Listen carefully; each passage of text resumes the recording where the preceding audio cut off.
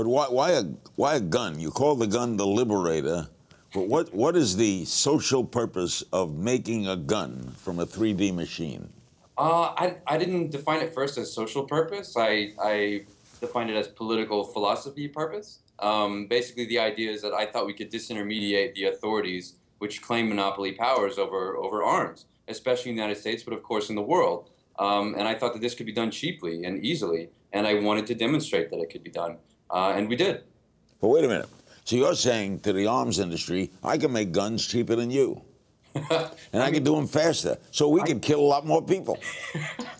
I think that that's not true, actually. But what is the point? The nature of this manufacturing techniques don't outstrip conventional mass manufacturing techniques and plastic processes, and are inferior to metal manufacturing techniques, metallurgy. But as a way of evading a certain regulatory technique or regulatory apparatus, this evaded background checks. This evaded certain kind of laws about how you're going to get access to AR-15 parts. I mean, it was like the silver bullet, if you will, for some of these gun laws at a specific time that America was debating the next round of gun regulations.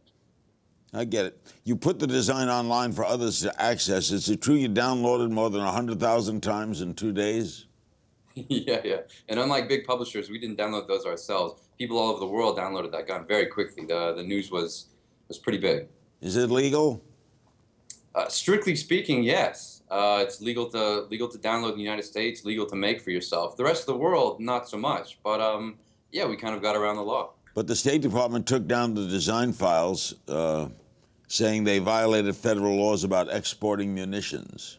That's right. They're conducting an investigation to see whether that in fact happened. But the State Department's problem is not the guns themselves. The State Department's problem is the chain of authority related to the data. They think that actors have to ask for their permission before they release this kind of data into the internet. And of course, that's plagued with constitutional problems from the First to the Second Amendment. So this is not settled in the least.